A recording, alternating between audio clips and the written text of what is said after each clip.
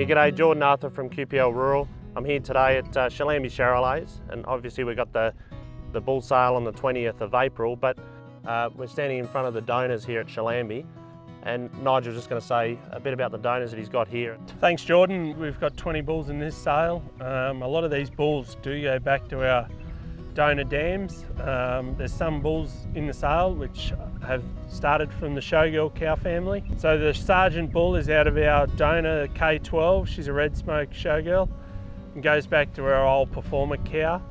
We've got the Chiffon cow family. The old Chiffon herself is a Montana Silver daughter. She's got a Panama son in the sale, he's homozygous polled. And we've got the M9 cow, who's a Highness. M9 is the dam of our Challambi Rover bull, who's our highest priced bull so far. We have a full brother in the sale to the Rover bull. He's a red factor bull, and he's going to be a slightly older bull in the sale. Then our new donors coming along is the Q28 female. She's actually a daughter of the J6 cow, the Montana Silver. She hasn't got any progeny in their sale, but she's a cow to watch in the future. And then we have our new donor, Estella 336. She is a Sentinel Ruler daughter. She's an older cow and she's a new cow for us. She's the top price cow out of Palgrave in 2017.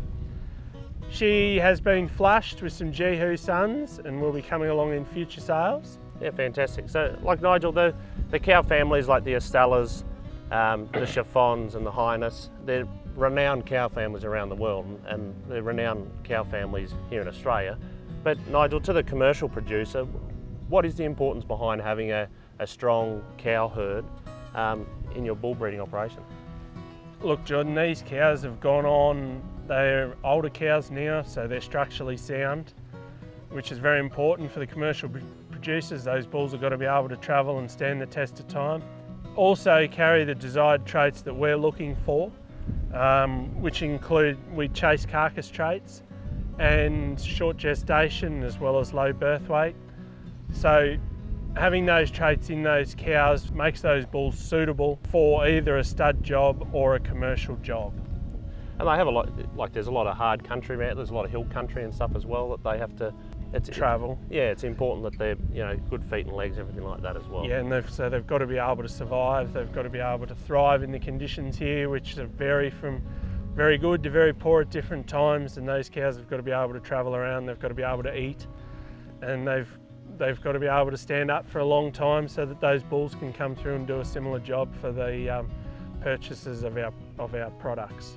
So Nigel, not only you got the Estella cow families, you got the Chiffons, but you've also got other cow families that have really stood the test of time in the Charolais stud industry as well. Yeah, we've got some other lines of females that have got on and done a great job for us too, including the Spice line, the Glenlee Elsa line, and the Janets. Those cows have been here since we started, and they've done a good job. They've bred a lot of bulls for commercial producers, and they've produced some stud sires as well. And those cows they're just good cows, and they breed very well, and they have a calf every year, which is cattle here. If they don't have a calf every year, they're not here anymore.